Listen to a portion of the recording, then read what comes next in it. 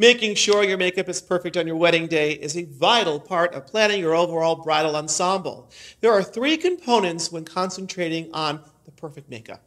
It is the overall complexion, your skin tone, and the foundation you'll be using. And second will be your lipstick, and last will be the shadowing of the colors of your eyes. And getting your lipstick color just right can make or break your final look. Depending on your personal preferences and bridal style, this finishing touch can make a big, bold statement or be subtle and natural. When consulting with your makeup artist, be sure to pick a color that complements your skin's complexion as well as the overall look and feel of your big day. Now, here are a few tips on what colors might look best with your skin tone. If you are fair-skinned, stick with nudes and peachy pinks for a natural look, or go bold with a bright red.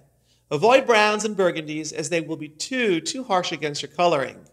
If you have dark skin, try orange or coral shades for a fun pop of color. So steer clear of anything with white undertones that may end up looking pasty and unnatural.